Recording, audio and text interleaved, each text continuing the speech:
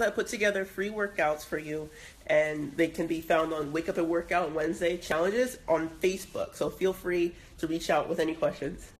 So first up is tricep dips. So you're gently going to raise your hips. Bend your arms gently.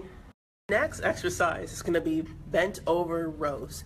You can do this either laying down or you can do this standing, which I'm going to show you the standing version.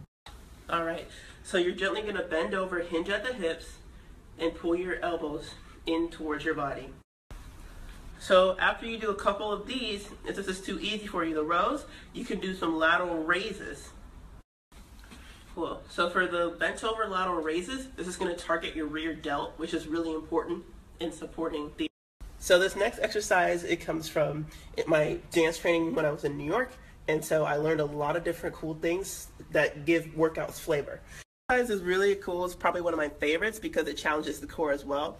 And we don't want to train just the upper body, just the shoulders alone. We want to train the entire core as well.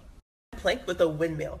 So it's a really cool one, but it could be a challenging one. So if it's too challenging, definitely let me know and go back to the modified plank. So the modified plank, you're going to gently make sure that your hips are in line with your knees, and then you're gently going to balance on one arm. So your modified plank, you're gently going to circle your arm forward to the front and then to the